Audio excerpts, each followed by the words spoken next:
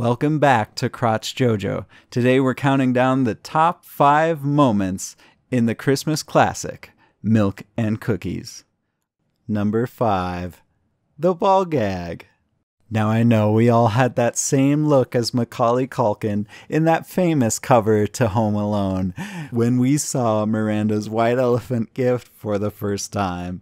Not only that, but she thought it was a Rudolph nose, and the character of Michael goes along with it as the priceless look on Andy and Keith's faces tell us otherwise. All of this adds up to a perfect moment that sticks with us through the rest of the film. Number 4. Mike's entrance. Our introduction to the character of Michael is an insightful experience, to be sure. Not only does it amuse us with Michael's obvious and fervent love for the Lord, but it also creates a fresh addition to the chemistry of the group as a whole.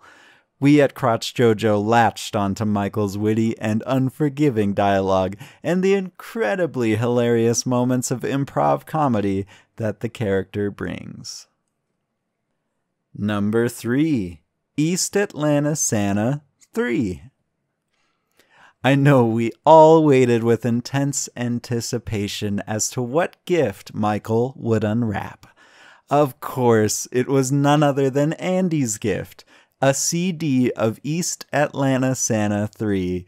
Andy's spontaneous rendition of the 12 Ways to Make Good Scratch had us all ROFLing for many rewatches to come.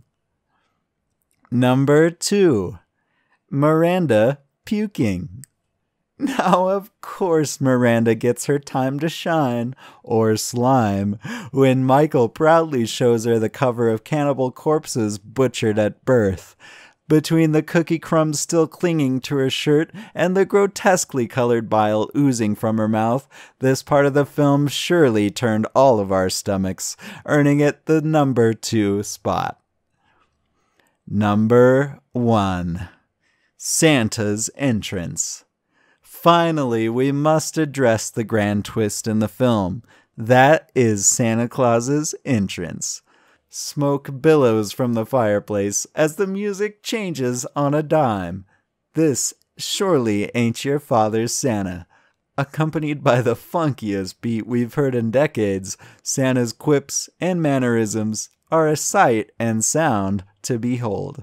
From this moment on, Santa Claus takes center stage and doesn't let up until our sides are aching with laughter. These moments and more have cemented Milk and Cookies into the Christmas classics for decades to come. So pour yourself a glass of milk, set out that plate of cookies, and give it another watch. I know we sure can't get enough of it. As always, don't forget to like, comment, and subscribe. Adios, little muchachos y muchachas. I'm Mojo Jojo. I hope you'll join us next time for more Crotch JoJo.